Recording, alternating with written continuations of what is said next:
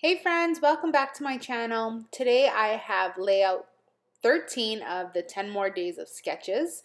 So this is a sketch that I'm using. I believe it's from Citrus Twists. So far all three of the last layouts have been Citrus Twists. I really enjoy their layouts. I think they're exactly my style and I love how clean they are.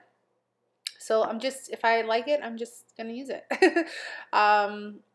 So you see here that I have a pearlized piece of cardstock paper and I'm just gluing some snowflakes onto it.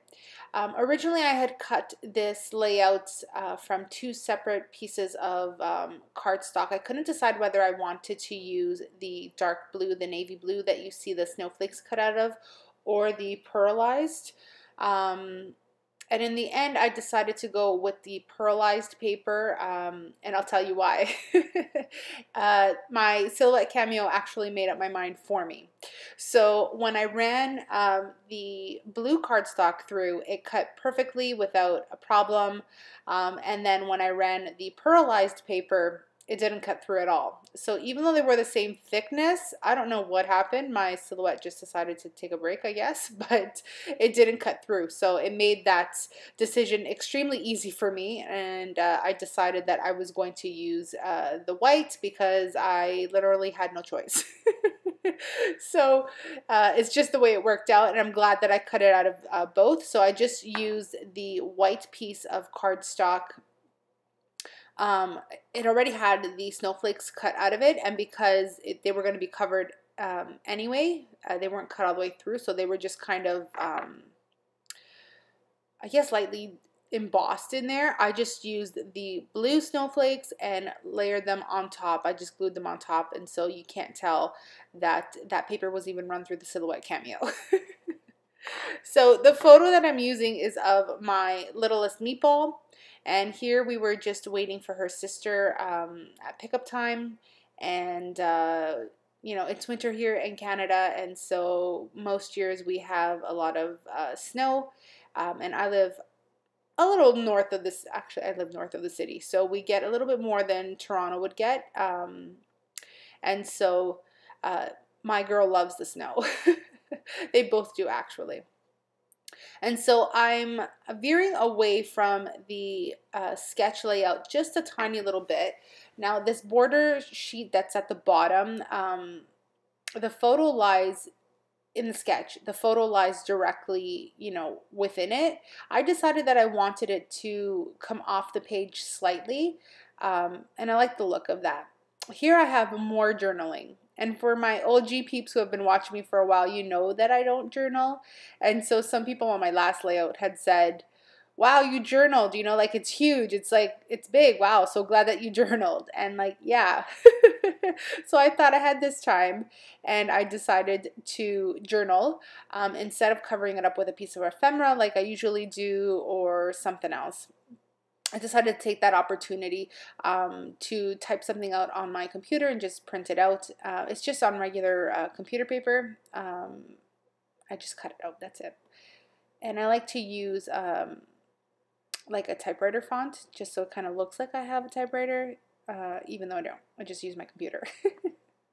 Oh, I didn't tell you, the collection that I'm using is Crepe Paper's Snowflake. And so this was their winter slash like Christmas collection, and I have not used it, I don't think, for anything Christmas. The colors of the collection are not traditional by any means. They're pinks and blues and yellows, you know, typical crepe paper colors, like that light minty blue, that very soft kind of salmony pink, and the navy. Very, you know, very crepe paper. And I've been using it for winter, and I decided to pair it with this layout in particular was because the photo that I'm using, my daughter has a pink in her snowsuit. Wow, I couldn't find the words there. She has pink in her snowsuit.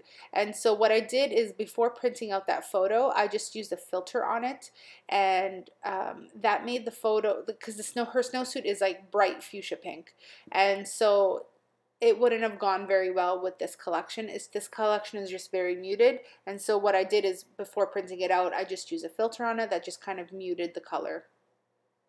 Now here I was trying to use the thickers that came with the collection, but you know, they just did not work for me in this case, and that's okay. Sometimes things are not going to work. I did not have a lot of black, and the black is very heavy. I did not have a lot of that in this layout, and so I didn't feel comfortable using that as my title base.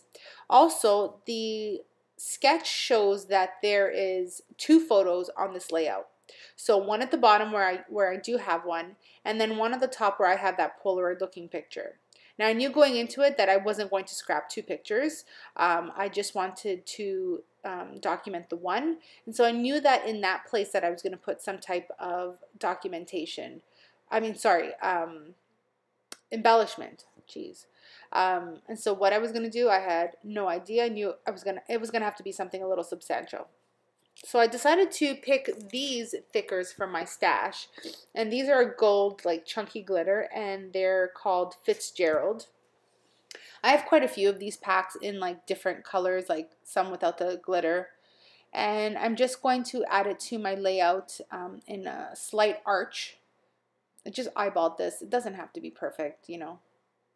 So it's kind of hard to tell on camera, but in person, those letters really, the alphas really do jump out and look really good. But the camera had, guys, the camera had such a tough time focusing on this paper for number one, because it's white. And second of all, because it was pearlized, it was throwing my camera completely off. Even the color in editing, I could not fix it.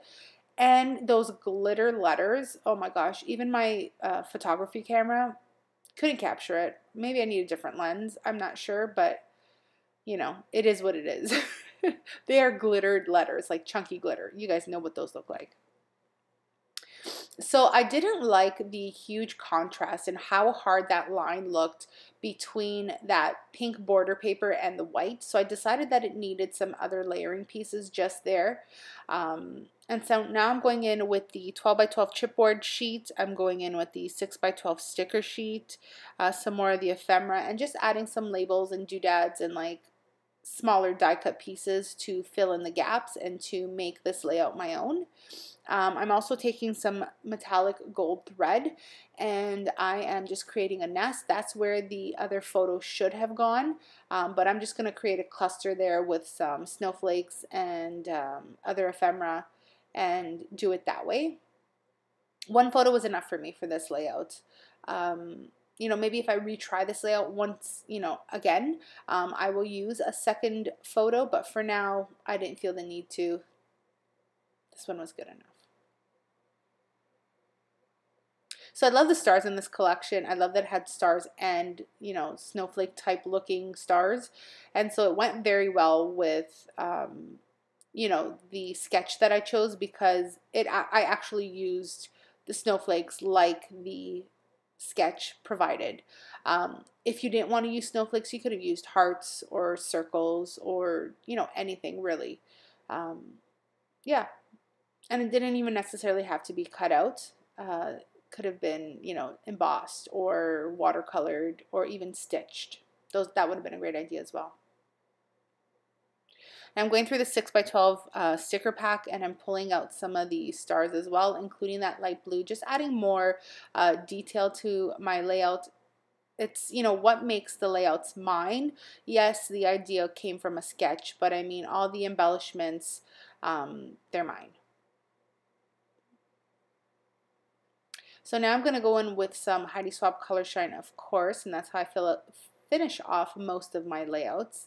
And you're going to see that I pull out the sketch, and I'm pretty sure I show you the sketch, and then I realized, oh crap, I forgot an element, and that's okay.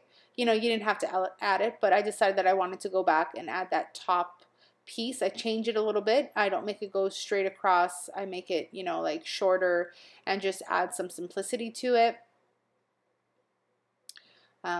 It also draws the eye upward just a bit as well. I was very careful not to muck up the Heidi Swapp Color Shine because it doesn't absorb into the paper on this particular paper as easily because of the pearlized finish. But that's my layout. I hope you guys enjoyed it. I thank you guys so much for watching. I appreciate all the comments and all the thumbs up and all the positive, you know, like vibes you guys send.